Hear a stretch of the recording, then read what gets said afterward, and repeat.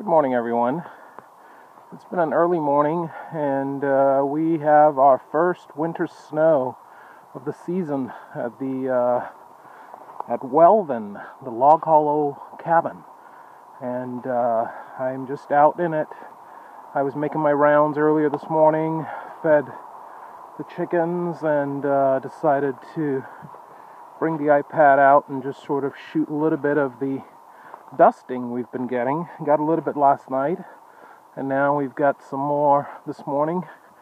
It's roughly 31 degrees, and so it's coming down. I don't know if you can see it in the image, but still a little bit of work to be done around the windows up there on the cabin, but I will actually do that on some clear days we have. I'm down to the last itty-bitty things and been working on the upstairs interior just to get it really ship-shape for the spring. And that's one reason why I haven't shot a lot of videos of it. But one thing that you can see that happened during the night is that my little awning post and beam fell over. My outdoor Christmas tree keeled over as well. I'm going to leave it there for now. But looks like the winds got to it. And yeah, we've got a nice bathing. You can see my footprints behind me there. My size 11s as I'm coming out of the woods that way. And it's kind of dark in there, so I couldn't shoot in there. But I am going to... Oh, it'd be so nice to fire up the stove today. I plan on doing that. Just get a nice little burn going. Move the wood stove. It's going to be the grill out of the way. And yeah, get a nice little fire going. It's a working property, so as you can see, there's a lot of stuff in the way. You can see my footprints. Yes, I did feed the chickens this morning. And, oh my goodness, how could I not notice that the great old, the Chelsea flag was in the snow. Oh, I'll come back and remove it. But, yeah, this is what happened when it fell over last night. I didn't have it fastened in place. I just had it sitting up there because I'm the only one here, so I knew where it was, but I should have it fastened. There's the kayak in case of emergency evacuation. I can make it out of here by river, and my solar panel is leaning up for now. And yeah, I'm going to make a walk and look back.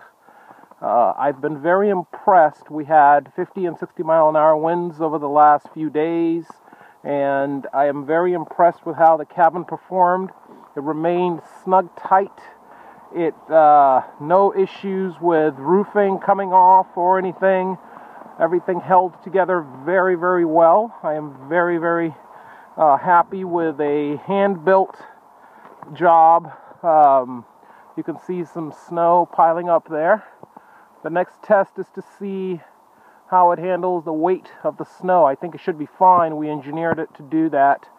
And I am looking forward to seeing, well, the end results. You know, my hope, just so you guys know, is that before I start showing you some of the other work that's going on here on the property, in terms of like the structural building work, I wanted to see how this cabin, this first one, oh, look at that guy. Flew right over my head, and it looks like a, oh, just diving into the river. You can't see that, but I could. It's a blue heron that just did that. But what I was saying was I want to see how the structure performs through one complete annual cycle.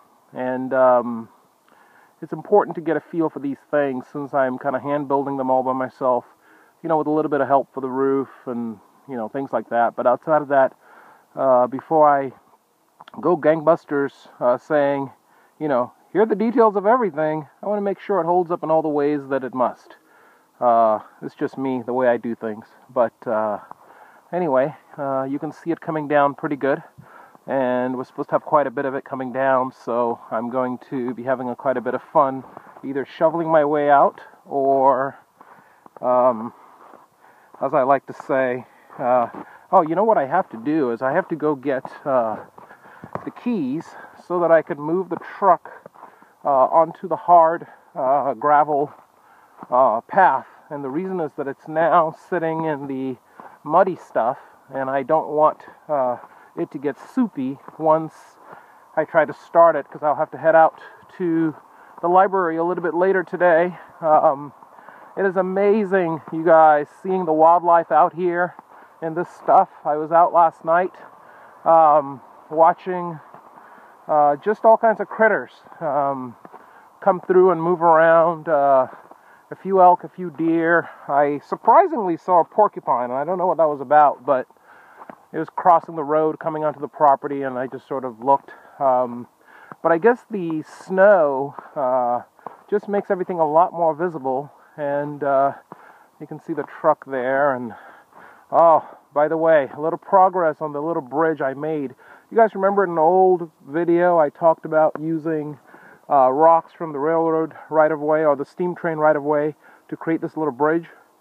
Well, I've done so. I've got a little birdie chirping at me. Oh, I can see it. Oh, you can't see it. It's in the woods. Hi, little guy. Taking refuge from the snow, but me coming has kind of alarmed him a little bit. Okay, let me get through here and let them sort of have their space. But what I was saying about the gravel bridge is that it has also performed very, very well.